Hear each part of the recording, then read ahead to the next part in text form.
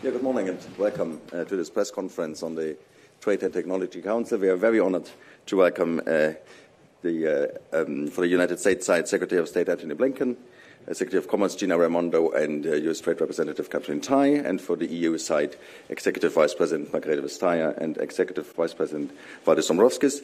We have limited time, that's why we go straight into a question, and the first question goes to Peter Hyde from Politico. Sorry, your mic is coming, please.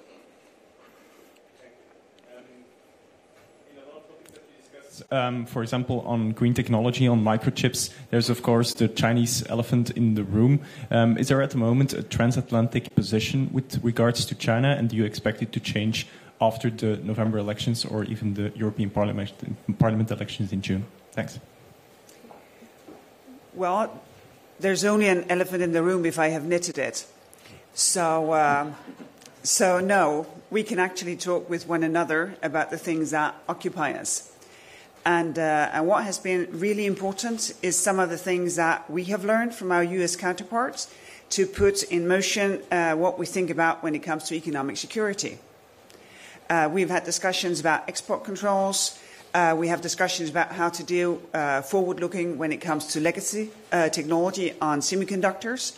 The U.S. is conveying a survey that is mandatory. We have a voluntary one. We will compare notes in order to take measures forward to make our supply chains resilient.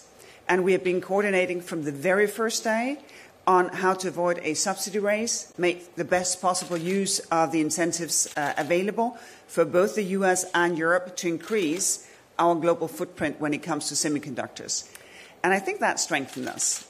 It is not against someone, it is really pro a corporation, and I think we have actually delivered. Yeah, I would just say the role of advanced technology has changed the game when it comes to national security and economic security.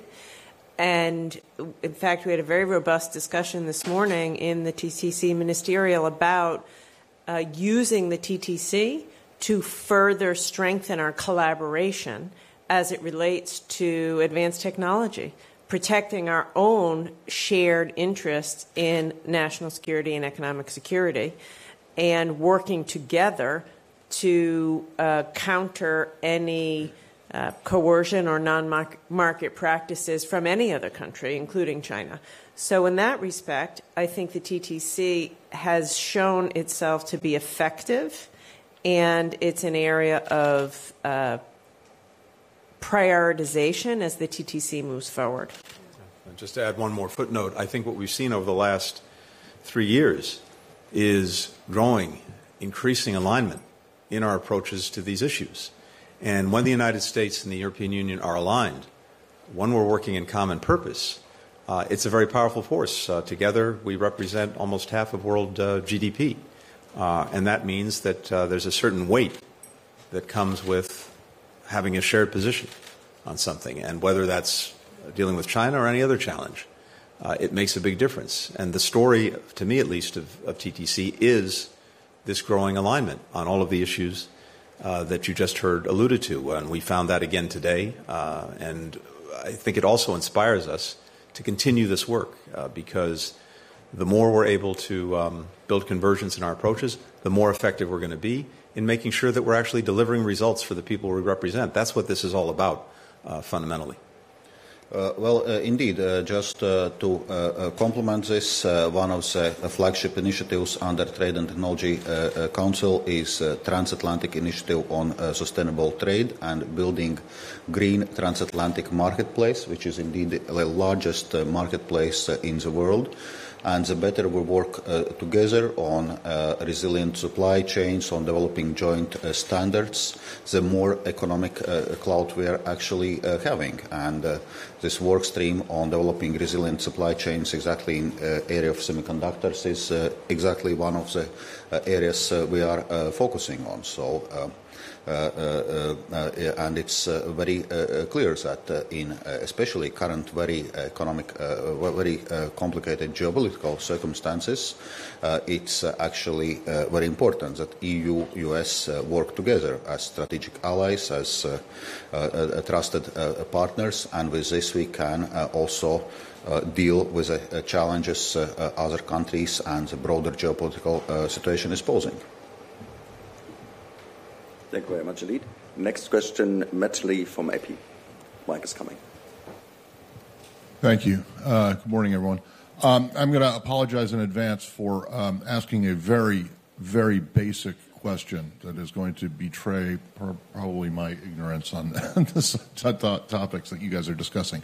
And that is, you all have been at this for 2.5 years now. You don't seem to have produced any kind of a serious result. I mean, yes, there's a lot of dialogue and a lot of talk, but just on Monday, the U.S. and the U.K. signed a bilateral AI safety agreement. What is the hurdle to reaching one between the U.S. and the EU? And if and when something like that is agreed upon, can you point to what would be a tangible benefit for Americans and Europeans from that? And then, Secretary Blinken, I have to ask you about just briefly on Gaza, and that is whether or not the steps that Prime Minister Netanyahu's office announced earlier today, opening new border crossings, are enough to meet the demands that the demands that you've put on the government to improve conditions, and do you still need to see, or do you still need to see more, at least in terms of protection of civilians and aid workers? Thank you. I would say if you look at where the U.S. and the EU were 3 years ago with respect to our collaboration on issues of technology and trade, it's nearly night and day from when the Biden administration began until today. And the TTC has played a core role in that, in the way that we have managed trade irritants. Let's remember when we started this administration, we had 232 steel and aluminum tariffs, and that issue has been resolved, among other issues. It resulted in the speed with which the U.S. and the Europeans got together after the war broke out to lead a coalition of 36 countries to level export controls against Russia was in large part due to the collaboration of the TTC. Yesterday, we announced the conclusion of our work as it relates to job training for tech workers because of AI. So I think at a high level, the TTC has been indeed very successful in bringing our partnership together. By the way, we share the largest and most sophisticated trade relationship in the world, and to have that strong collaboration underpinning that is vital. With respect to AI, I've traveled to this TTC with the new head of the U.S. AI Safety Institute. She's been on the job for 6 weeks, and she's here in Europe. We've already launched a dialogue with the EU AI office. So that is, again, a result of TTC, and we will continue. We will continue to do that work. So there's so much more to do. As I just said, technology and the use of emerging technology has changed the game totally in economic security and national security. AI is changing the game, again, for everything. And AI collaboration between their office and our Safety Institute is strong, will get stronger, all led by the TTC.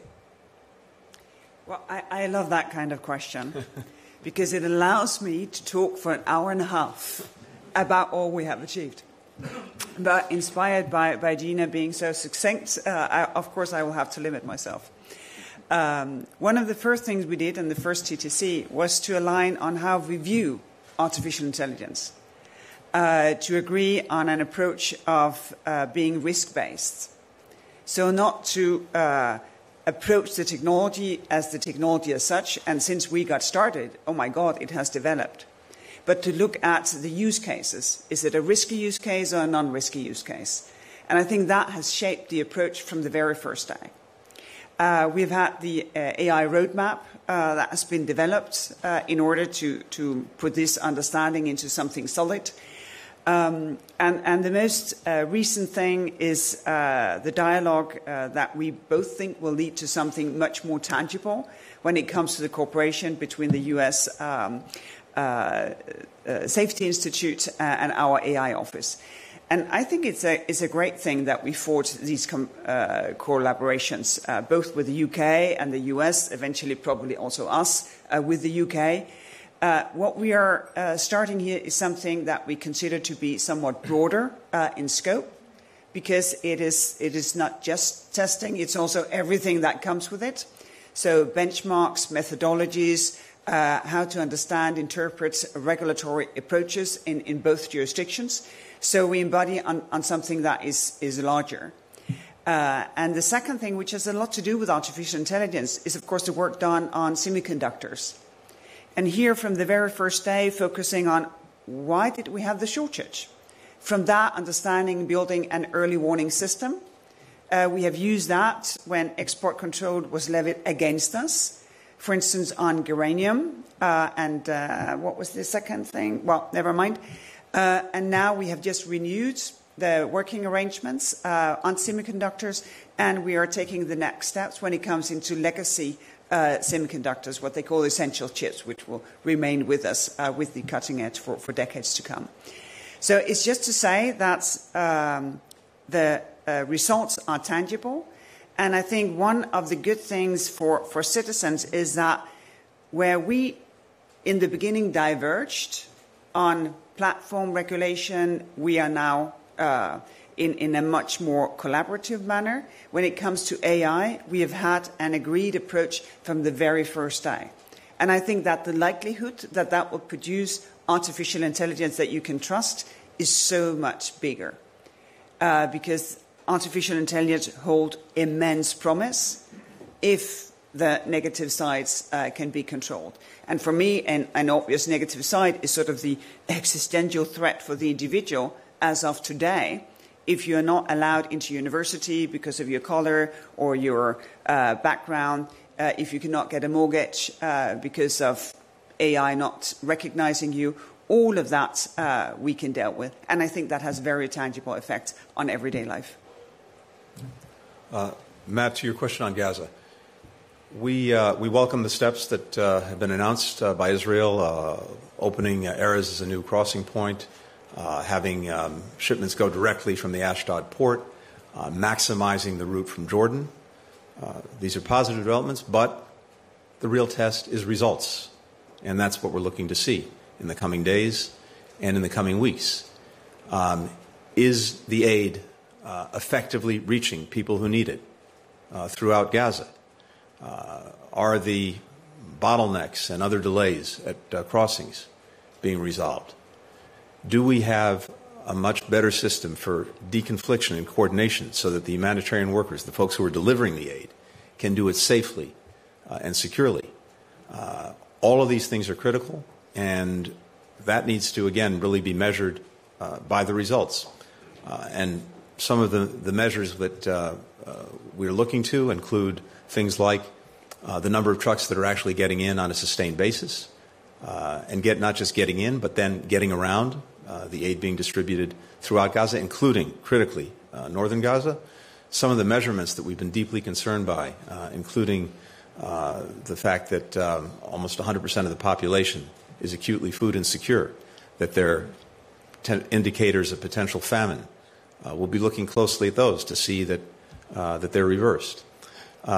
So really the proof is in the results, and we'll see those unfold in the coming days and the coming weeks.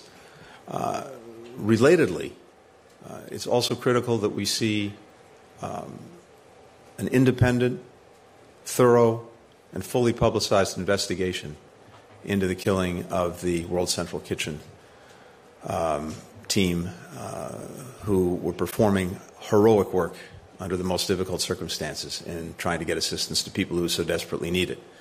So we're looking to see that investigation, we're looking to see a public accounting, and we're looking to see accountability in its wake.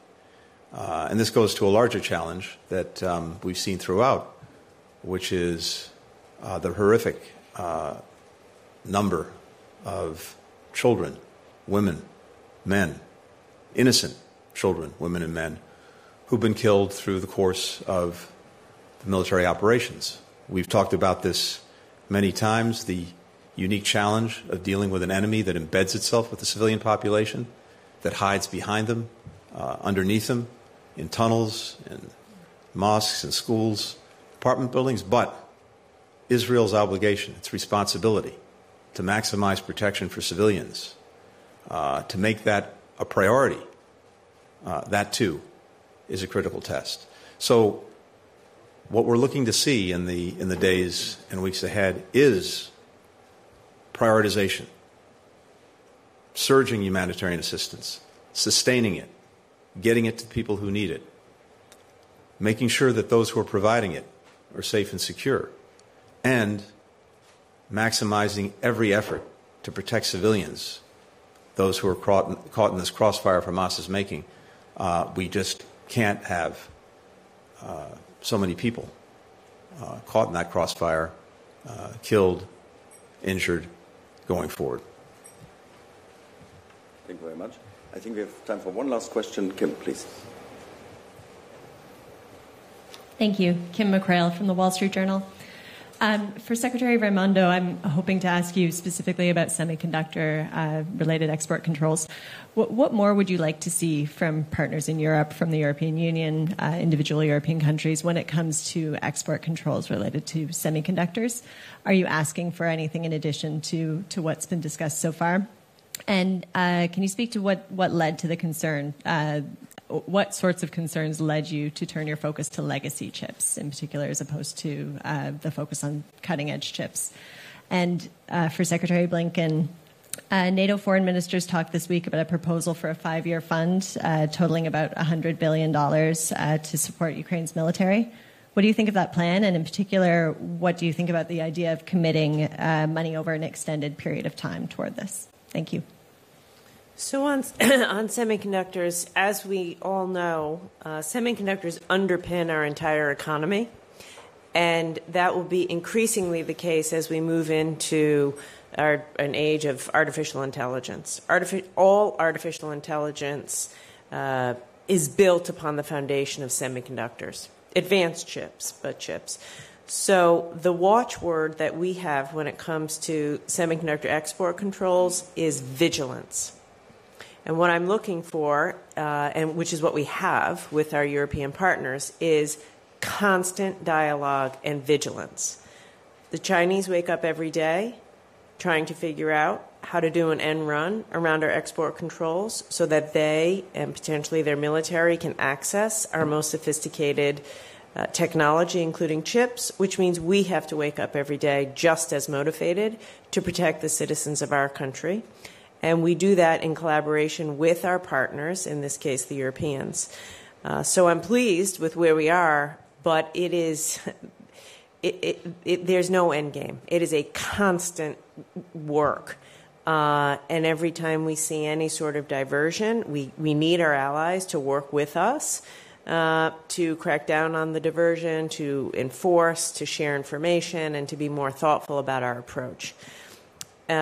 With respect to legacy chips, we know, China is extremely focused on these more mature chips. I should say, legacy is probably not great branding. I'm not sure that I would want to be known as a mature and a legacy. The truth of it is, these are, they're feature rich. They're like the workhorse semiconductor chips. They're in cars, this microphone, all of your household appliances, medical devices, every pacemaker, everything. That's the quote-unquote legacy chip. We know that based on China's own reporting, about 60% of all new quote-unquote legacy chips coming to the market in the next handful of years will be produced by China.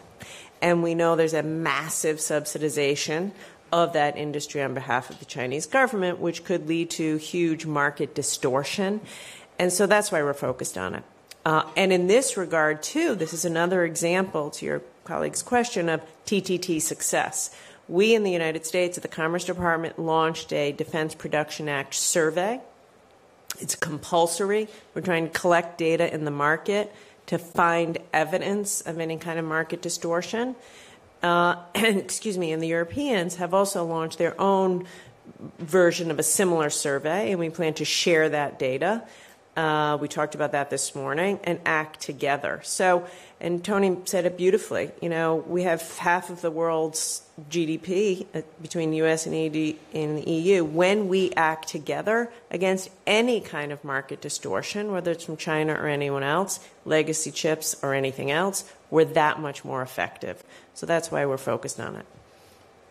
And with regard to Ukraine, I think there are two things to focus on here. First is the urgent. And the urgent is making sure that Ukraine gets what it needs now to deal with the ongoing Russian aggression. And there we had a lot of focus during the NATO meetings over the last couple of days on the efforts that we're all engaged in to make sure that that happens, that they have the munitions, that they have the artillery, that they have the air defense systems they need, as well as the funding that goes with that. For the United States, that means the urgent necessity of passing the President's supplementary budget request. This is the most urgent thing that we can do. And it bears repeating.